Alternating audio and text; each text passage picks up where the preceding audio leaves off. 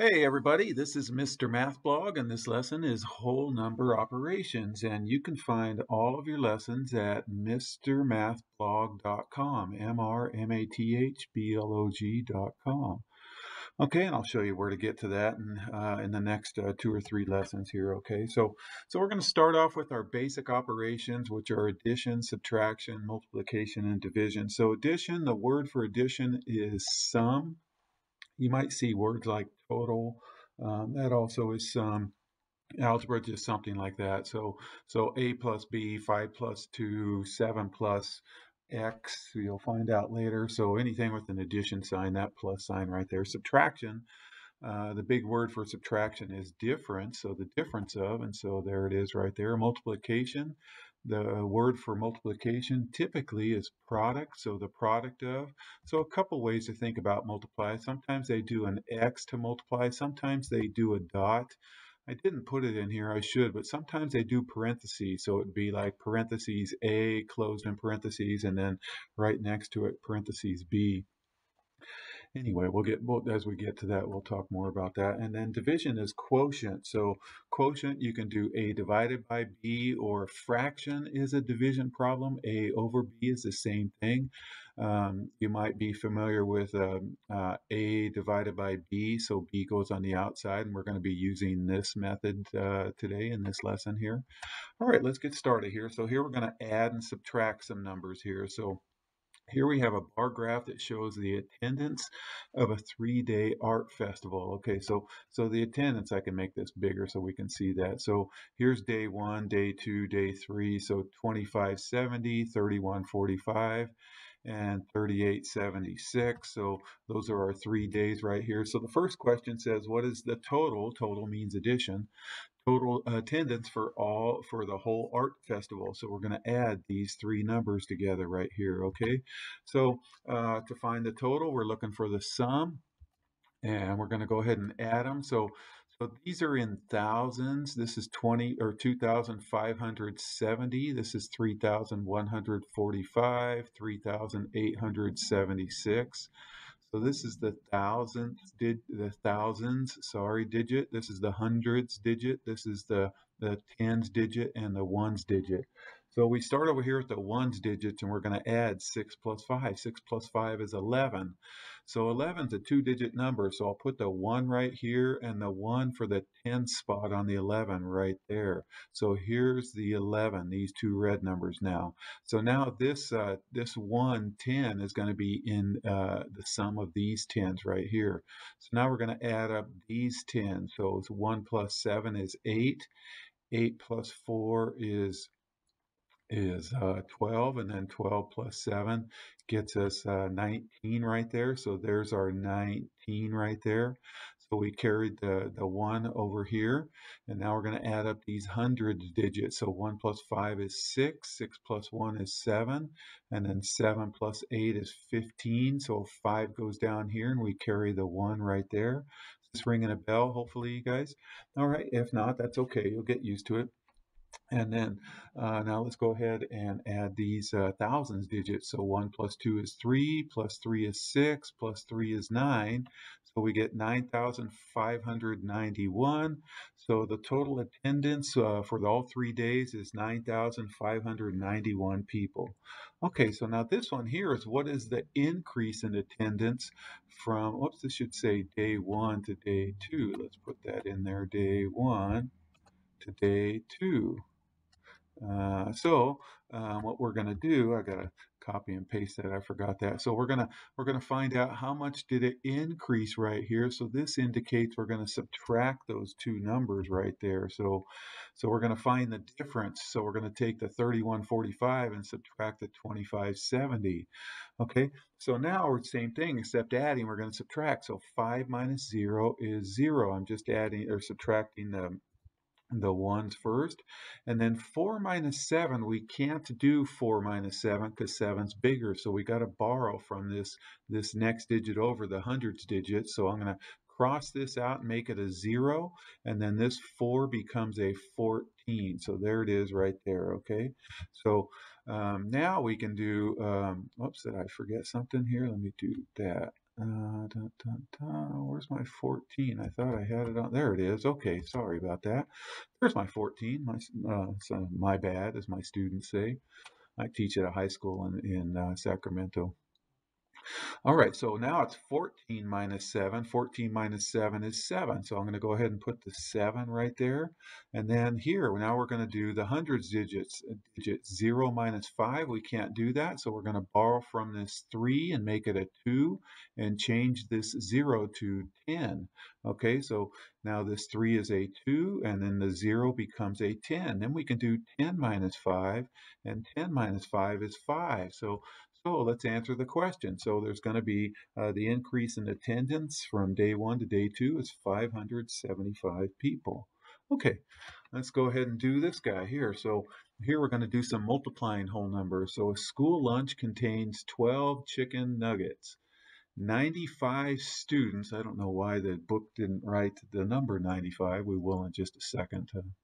95 students buy the nugget lunch. So remember, every lunch contains 12 chicken nuggets. So what is the total number of nuggets being served? Okay, so here we're doing 95 groups of 12 nuggets, which indicates multiplying. Well, this indicates right here multiplying also.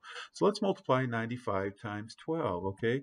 Now, 12 times 95, you guys, is very close to 12. 95 is close to 100, and 100 is a nice number to multiply with. We just multiply this number times 1 and add 2 zeros. So 12 times 1 is 12 with 2 zeros, so 1200.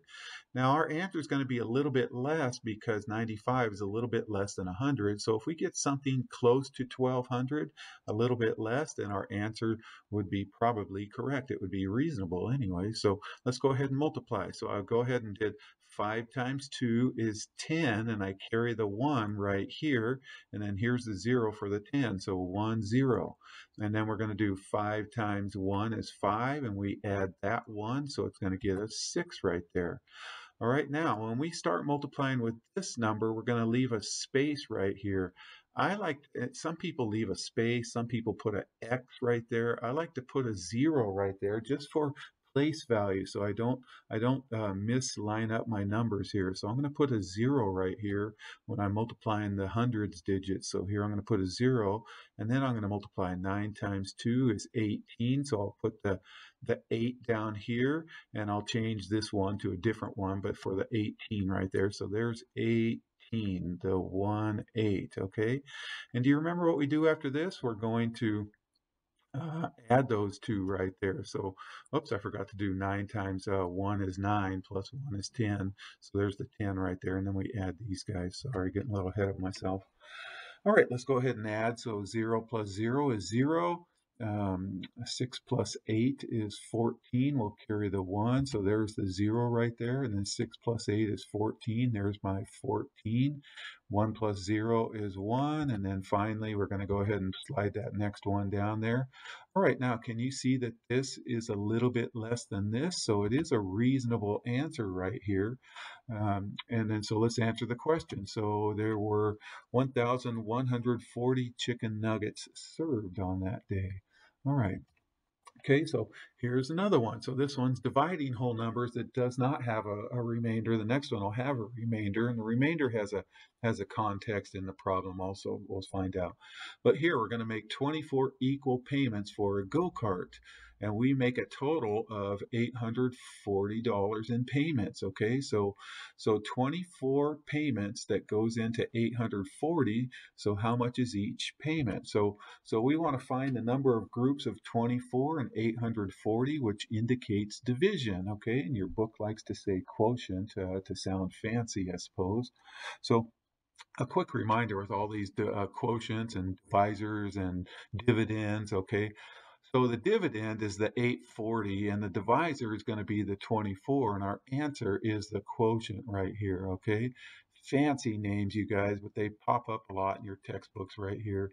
Sometimes I have to remind myself. I'm sure your teachers do too if they haven't used it for at least a couple of months, you just kind of forget and you just kind of got to remember. So I know quotient is the answer, and what you're dividing into, that's your divisor, and then so the other one must be the dividend. Now, when it's written like this, your divisor goes on the outside, the dividend's right here, and here's the answer right here. That's the quotient right there. So I'm going to choose this method right here and put the 24 here and the 840 here, and we're looking for our quotient right there, okay? So we're going to see 24 goes into the first digit, okay?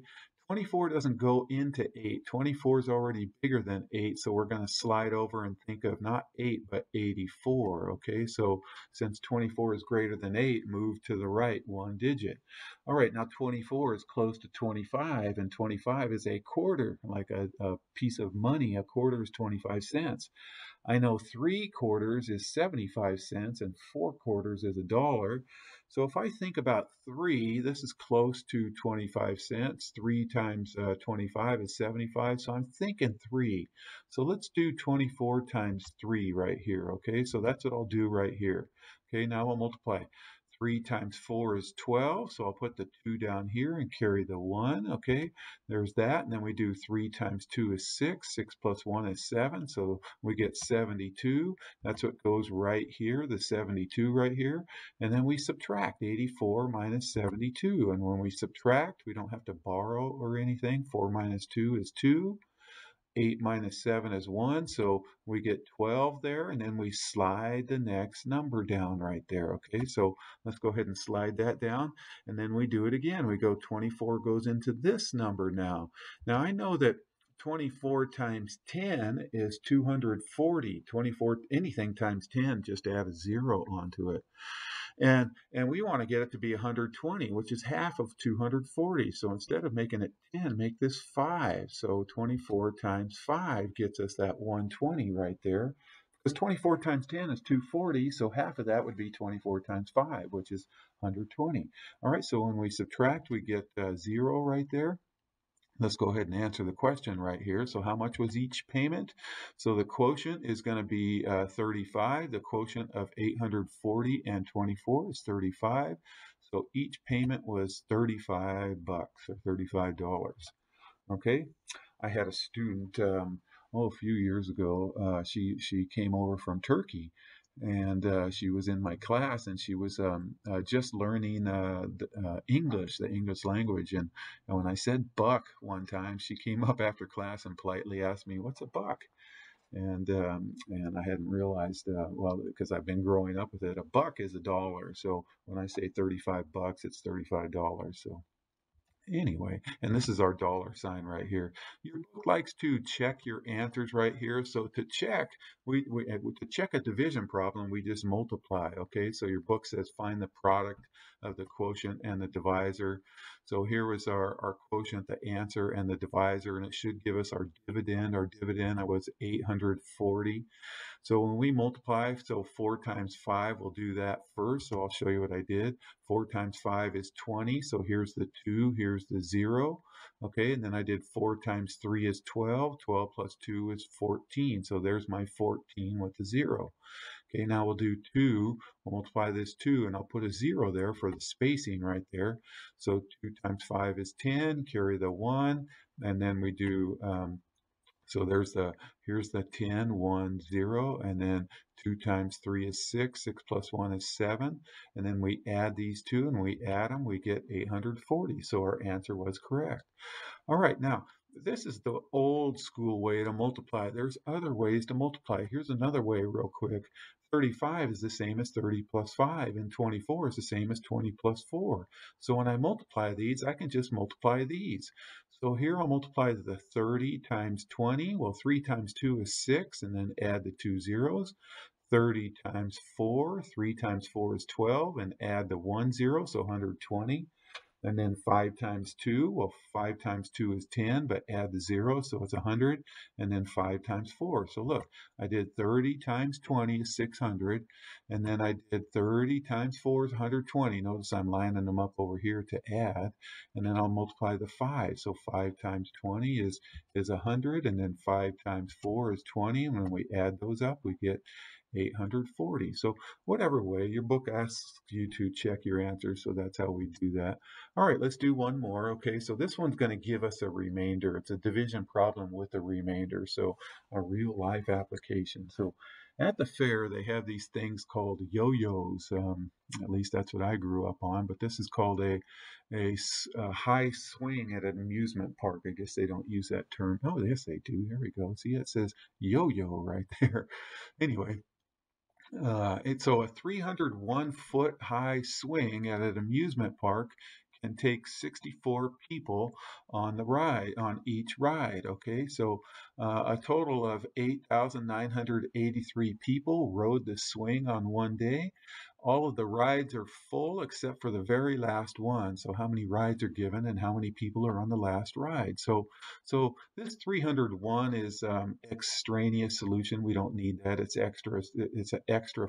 Sorry, extraneous information. It's extra information that we don't need. We need to divide 64 into 8,983. So need to find the number of groups of 64 people in that 8,983. So that means division. Okay, 64 goes into 89 one time. And then so we're going to subtract. And when we subtract, we get 25. And then we'll slide the 8 down. And then we'll do 64 goes into 258. Now think of this as 60 right here. 60 times 6 times 4 is 24. So 60 times 4 is 240. So I'm guessing 4 because this is close to 60. This is close to 240. So if we try 4 right there, okay, I'm going to just multiply 64 times 4. And I'm doing it this way. 64 times 4 is the same as 60 plus 4. There's 64 times 4. And then I'll do 4 times 6 is 24 with a 0, so 240. And then 4 times 4 is 16, so we get 240 plus 16, which equals 256. So now we'll subtract. Okay, when we subtract, we get 2. Now, a lot of students stop there, but I still have one more digit, so I have to slide this digit down right here. And we still have to divide. I know 64 goes into 23. It doesn't, but we still have to, for place value, put a 0 right here because it's really important to line up when you're dividing which ones you're dividing. I still have to insert the 0 right there. So we got to go 64 times 0 is 0. And what that tells me, and I took those pictures away because I got to write the answer over here, that tells me that we have 140 with the remainder of 23. So let's go ahead and talk about that right there. 140 with the remainder of 23. And that just says our quotient, our mixed number is, you start at the top, 143 and 23/64. So here's 100, I'm sorry, did I say 143? 140 and 23/64. So I tell my students, start at the top and go clockwise.